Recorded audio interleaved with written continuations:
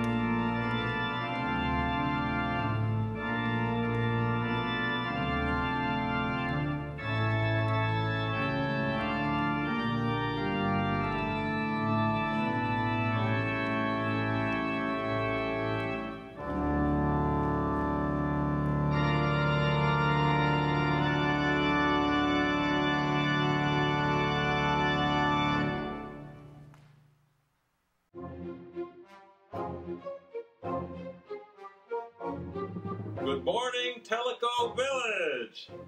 Today, Brother Dan is going to preach on tithing again. Before you roll your eyes and shut them for a while, I want to tell you something really important. So wake up and listen. Tithing is not about the money, honey. It's about the heart. That's right. Thump, thump, thump is trying to tell you something. You know, it's not Brother Dan's job to get us to tithe. It's our job to be obedient to the Lord. Look around at our swell church. We have spiffy choir robes, a ginormous fellowship hall, and a kitchen that Julia Childs would love. Is that ramen noodles? An elevator for fun rides. Who is that dapper-looking couple? Organ pipes that are taller than Mark. 2 beautiful sanctuaries. A coffee bar. A staircase nice enough for Gone with the Wind. A beautiful narthex and a trendy bus. All aboard. A large parking lot and green grass like home. Dynamite preachers and staff.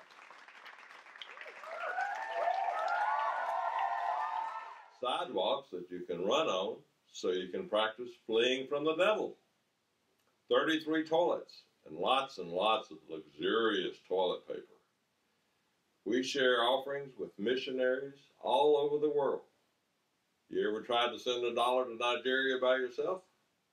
We send kids to college. Rocky Top, you'll always be home sweet home to me.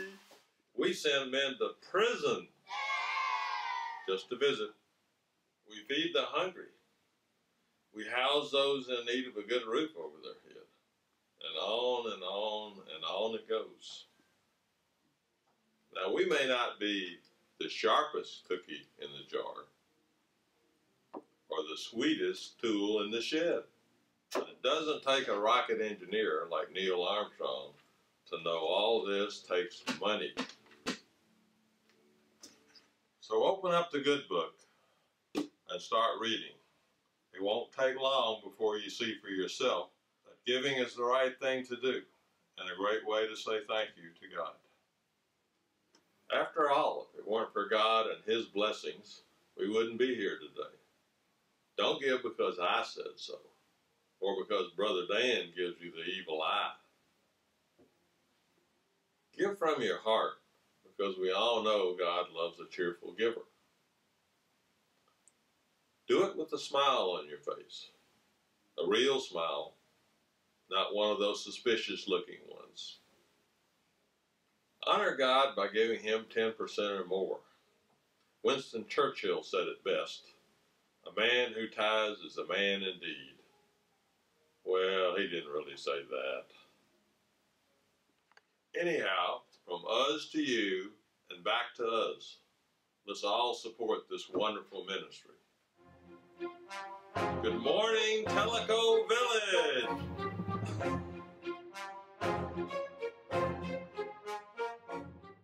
Thank you, Don Tate, for that. Join me now in our call to worship.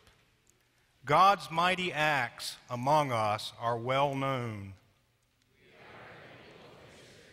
God's redemptive acts were epitomized in Christ Jesus. God's salvation gives us the courage to affect history. Let us magnify the Lord for what we have been given, for what we are, and what by the grace of God we may become. Amen. The hymn is number 567, For All the Saints. Stand and join with us as we sing together, For All the Saints.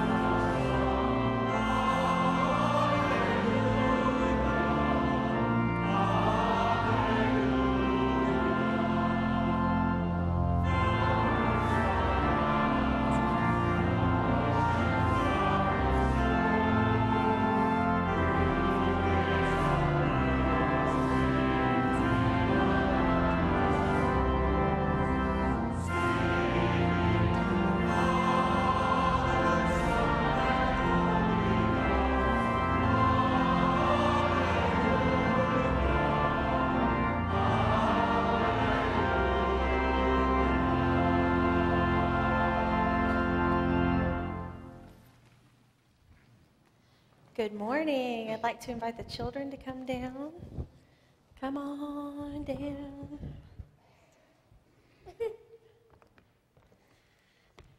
Come on down. Hello. We must have a sign on our door that says, all children who enter must be boys. Hi. Oh, hello there. How are you? And another boy. Oh my goodness, I'm surrounded. How are you guys doing? I heard this week was an especially fun week for kids. Is that true? Yeah. Why? Is it National Kids Week? Halloween week. I've heard of that before. Halloween. I've heard of that. Don't we dress up or something? Go door to door. People. That was last week. Yeah, last week. People give you things. What do they give you? Candy. You have to pay for it? No. What? No. So you just go and you say, give me candy, and they give you candy. No, you say, give me candy. Oh, you sing it? Give me candy. Does it work? Do they give it to you for free? To get candy. But do you have to pay for it? No. It's free? I should have gotten in on that. I would have been a cute Superman, huh? Actually, you do sort of you do sort of do something for them. No, they candy. You do. Then you have to win it to get candy. Okay, but what about when you go trick-or-treating and you knock on doors? Huh? Do they just give it to you? You have to say trick or treat. No. You have to say trick-or-treat. Trick or treat, and they do either a trick or treat. Okay. Trick or treat. Did you... I don't care. I'll put down. Oh, okay. Did you know that candy is not actually free? The people who give it to us buy it. The people who gave you that candy paid money for it. Did you know that? Yeah. And depending on how much candy they're they're paying a lot of money for it. Did you know that? No. I knew Yeah. that. I didn't know a lot. Did you see how much candy the church gave us for our trunk or treat Friday? Yeah. It was about 1 million or 1,000 or something like that. It was 1 million or 1,000. It was. They paid a lot of money so that you all could have something for free.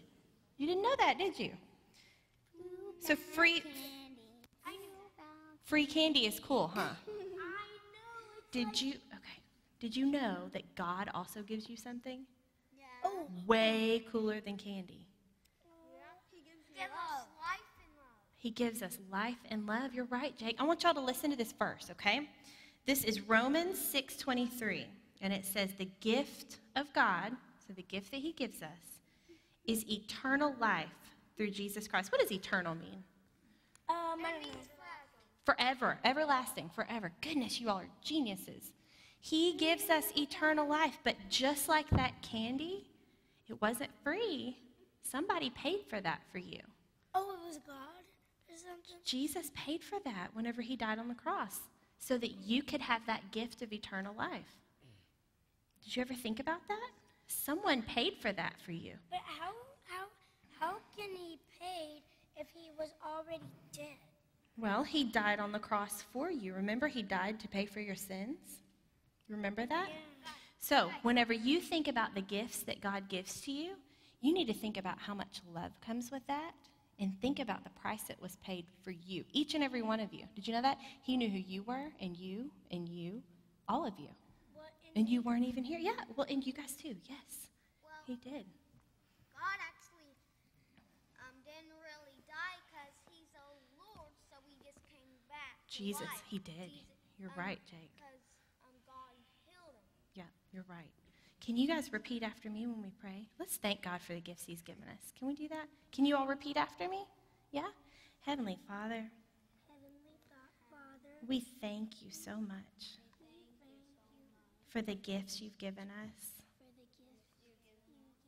Help us to remember Help us to remember the price that was paid the price that was paid for each one of us. for each one of us. We thank you for your love, We thank you for your love, even when we make mistakes. even when we make mistakes. In your name, In your name. amen. Amen. All right, let's go to Children's Church. Yay!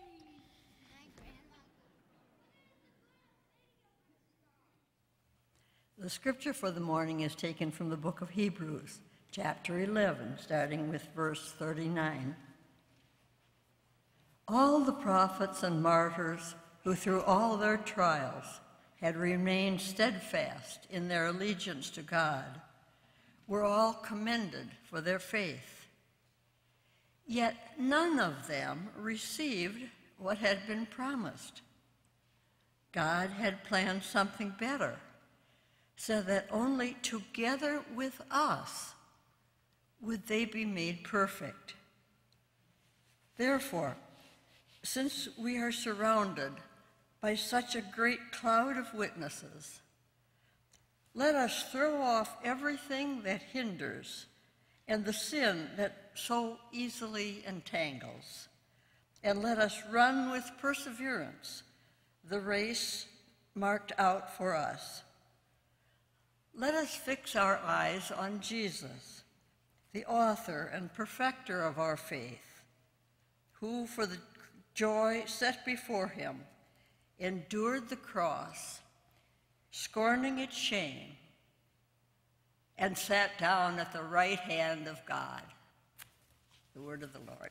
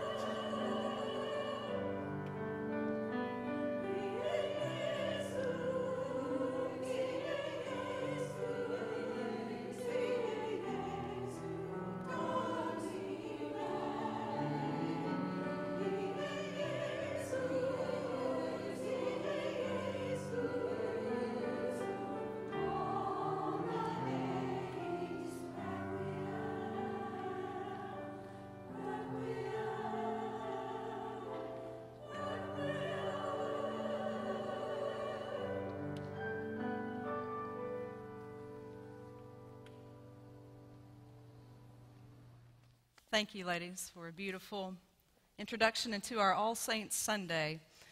When you're part of a church, you're part of a community, part of a family, and we live life together, and we celebrate together, and we say goodbye together, and we just do life together. We've got all kinds of interesting things going on in the church here today. We've got a couple of sets of newlyweds, the Falkoffs back there in the back, and we got the Strickland Kreider group up here towards the front, all these newlyweds here among us, and we celebrate with you today.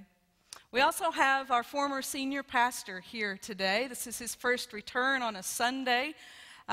He'll be moving at the end of this week up to Kentucky. Marty, are you tired today?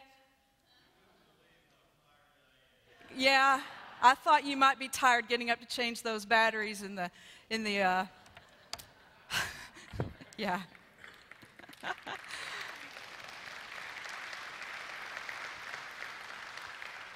We pray God's blessings upon you and Sandy as you make your move to Kentucky, and don't be strangers, okay? Today we also remember our saints who have gone on to be with the Lord over the past year. We've lost too many people that we've loved and that we've cared for, that we've shared life together with. And we remember them as individuals and as the gift that they have been in our lives. Let us pray as we remember our saints. O God of grace, we thank you for the saints whom we ourselves have known and loved. It does not come easily to us to call them saints. It seems as if only, ordinary mortals are not good enough or great enough. But you have given your people this name and invited us into your company. And you know how much we have loved them. So for these good companions whom we name before you, for their love and for our love of them, we give you grateful thanks. In the mystery of your love, in the power of your Spirit, we are one with them, and we give great thanks. Amen.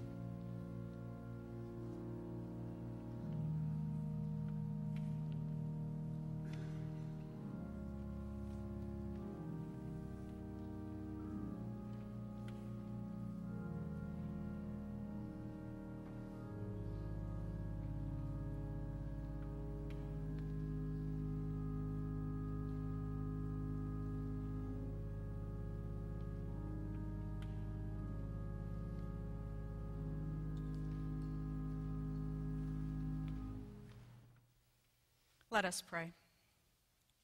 Almighty God of yesterday, today, and tomorrow, we are mindful of the great cloud of witnesses who join us in mystical union around the table set before us. We do not understand the mysteries of life and death, and we only know a taste of the eternal love which surrounds us always. But we recognize that somehow we join the saints from across the ages to honor you, to worship you, to give thanks for the many blessings we enjoy on this terrestrial ball. Keep us mindful of eternity, O Lord, lest our thoughts be consumed with this material world. Remind us that the lives we lead are but instants in your unfolding creation, and show us our small but significant roles to play as co-creators with you. Grant us eyes to see beyond ourselves, ears to hear the whispers of eternity, and hands that seek to hold the hands of the suffering. Keep our hearts attuned to the unfathomable love of our Lord and Savior Jesus Christ, who bridged the gap between earth and heaven, teaching us to pray, Our Father, who art in heaven, hallowed be thy name. Thy kingdom come, thy will be done, on earth as it is in heaven. Give us this day our daily bread, and forgive us our trespasses, as we forgive those who trespass against us. And lead us not into temptation, but deliver us from evil.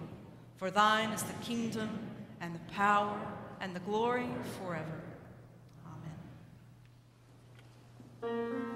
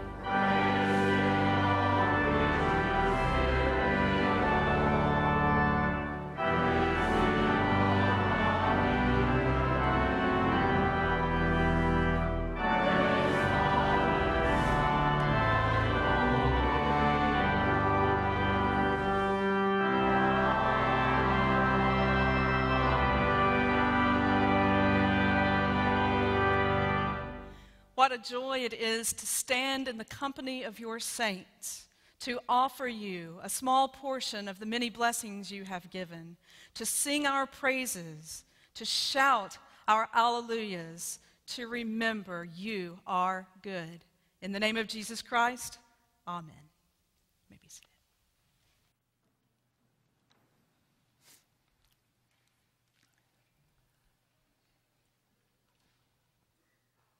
All Saints Sunday this year is also Time Change Sunday. And I'm glad Pastor Marty's here. I understand somebody said to ask you if you got up at 2 a.m. and moved your clock back. You did? That's pretty good. Now, Harriet, she forgot to change hers, so she got here an hour early. But we do tinker around with our clocks, don't we? I appreciate the extra hour because I was up late past midnight because I was too excited to sleep, relishing the Valds turning the corner. 5 long years, baby. Isn't it funny how good you feel on Sunday morning after a miraculous win? But every 6 months, we twerk our clocks here and there. And Father Time eventually forces us to face our passingness. Like so many saints before us who've come and gone and left their mark on life and on God's church.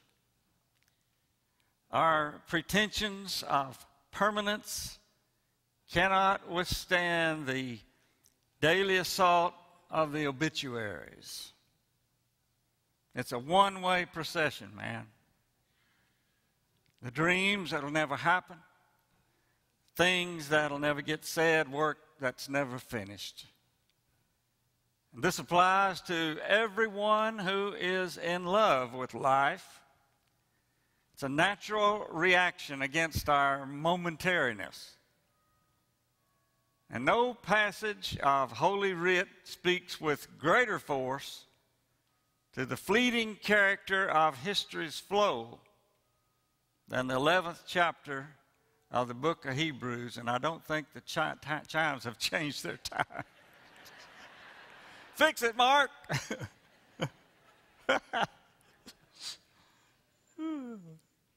11th chapter of the book of Hebrews. I call it the All Saints chapter because it allows us to tread where the saints have trod. Now, these saints weren't all that different from us. They did their best in the service of God, but Jesus delayed to show up like they expected him to, gave them the impression that time was passing them by. Maybe he changed his mind. Rome is still Rome. The world is mean as ever, and their faith seems futile. We're not sure who wrote the book of Hebrews. Intrinsic material suggests it was a preacher who loved his church, facing a daunting challenge to convince his people that they didn't waste their faith on Jesus. So this pastor offered his church some ideas to encourage his flock in his day. 2 of those I want to pass on to y'all today. The first thing he did was to locate them in the continuity of faith. Like life, faith is not begun in any generation, but it is passed on from every generation. Now is our time to pass it on to those who will follow us.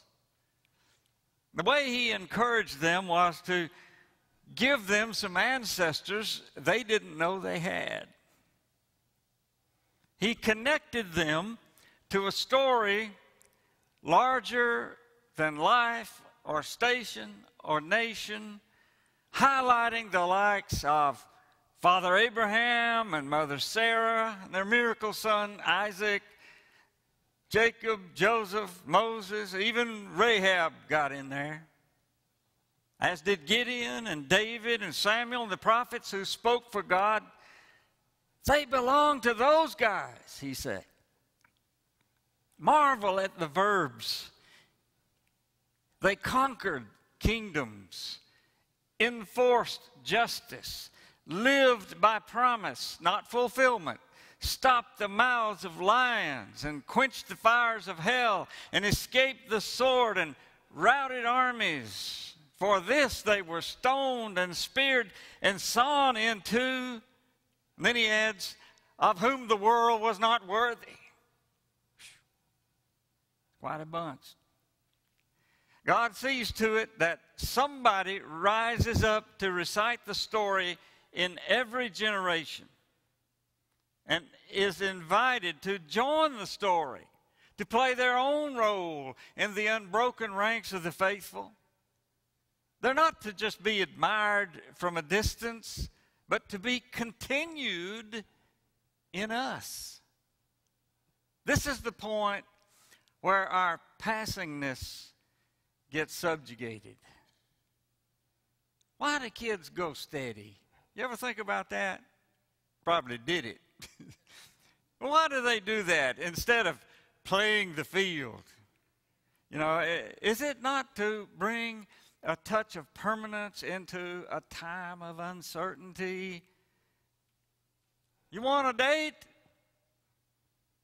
Sorry, I'm already taken. Man, being asked for. You see what that does? That's a heady high, being asked for. Why is New Age astrology so attractive to those who don't believe in God but miss Him? It gives people an out to sidestep the church, while at the same time looking for a cosmic connection that guarantees their place and their worth in a cold, cold world that won't slow down a single minute for your pain. But the church will. We all know there are things bigger than us, but does it know I exist?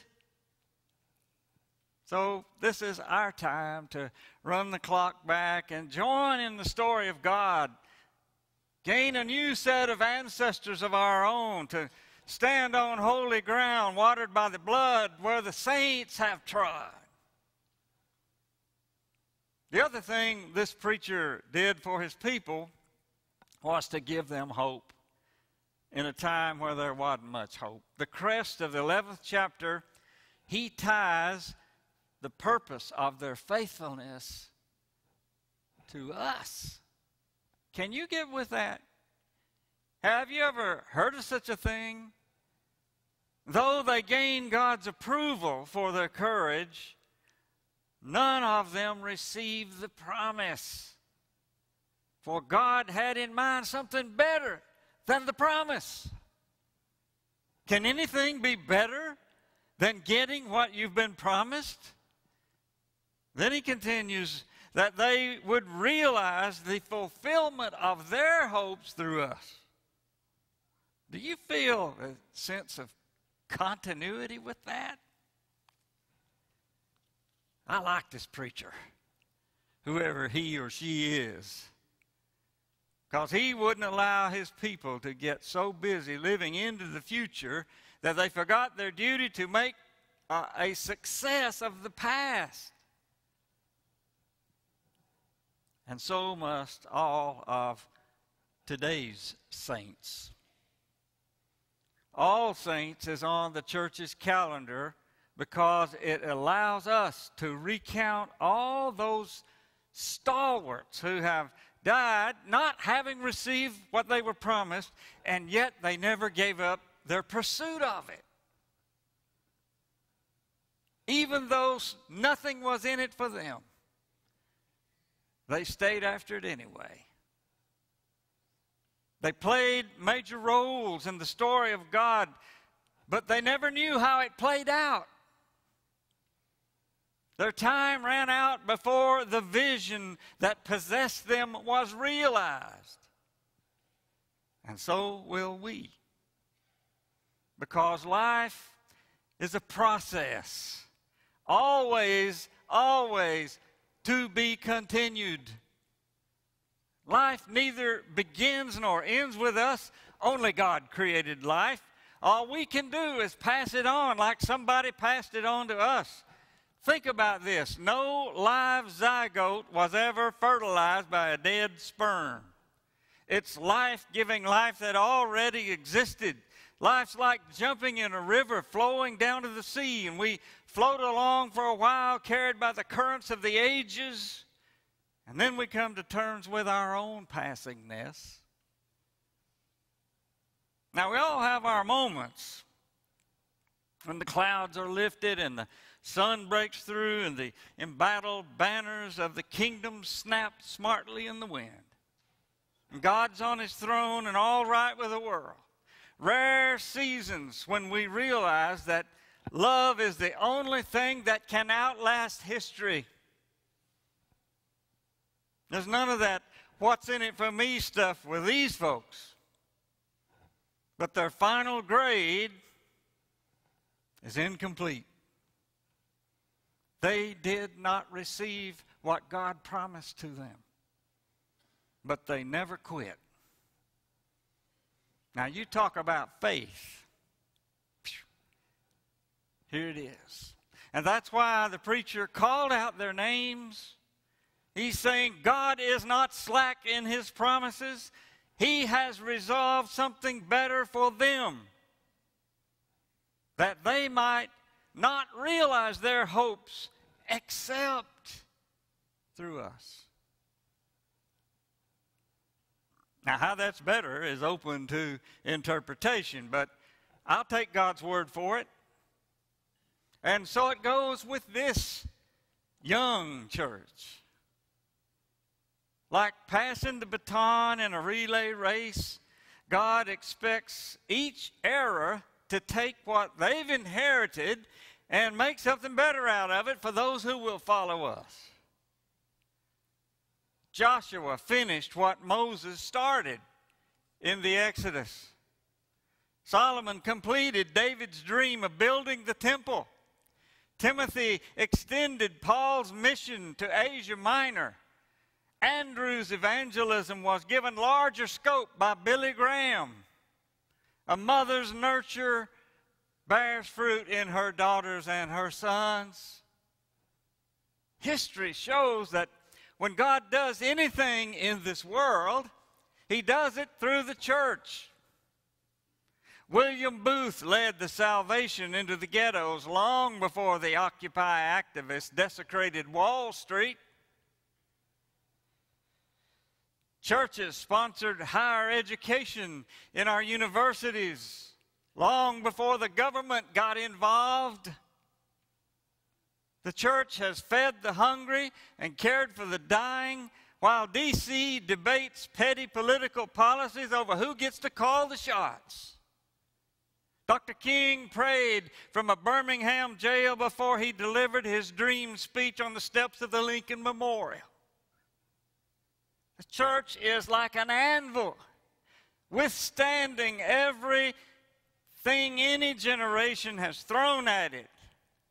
It has weathered Roman imperialism and Jewish legalism and pagan hedonism and medieval institutionalism, the excesses of the reformers, wars and rumors of wars and a youthquake and modern skepticism and southern provincialism and Yankee elitism and every other ism you can imagine. Heresies in each generation that keep cropping up and never die away. Now, it's easy to get people saved, but it takes a church to keep them saved. Like that sycamore tree that Zacchaeus, the tax collector, shimmied up down in old Jericho hoping that he could see Jesus from that perch. The church holds us so Jesus can find us. All these heroes of the faith, they didn't receive what was promised, but they made God smile. How important is that? But none received the promise. For God resolved something better for them, that the fulfillments of their hopes has to wait on us and see what we'll do in our time. All Saints Sunday is when we properly take time to appreciate those who have gone before us from that time until this, who populate that great cloud of witnesses up there that surround us even now. Can you envision that? Millions of people. What is the fire in our souls but the eternal flame of 1,000,000 ancestors? They have a stake in our ability to be faithful. Some of you have loved ones who are in that cloud, who have departed. They're pulling for us. They're cheering us on. Let that inspire us in this hour of worship this morning. And never forget that to be faithful to our past requires us to be responsible in the present and to play our own distinctive role in the story of God to make the past a success. Our hymn of response is number 667, As Saints of Old Their First Fruits Brought. Would you please stand as we sing together?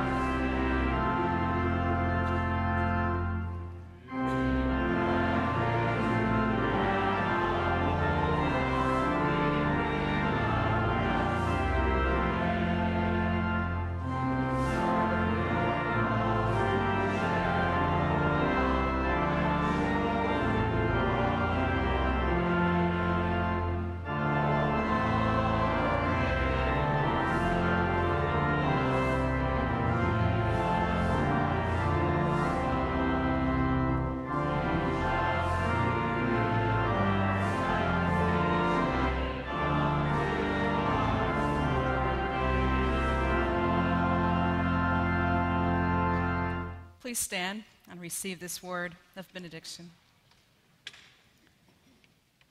The Lord has summoned us for a journey that will last a lifetime. May this hour foster the attitudes that will enable us to stay the course as we try to do justice, love kindness, and walk humbly with God.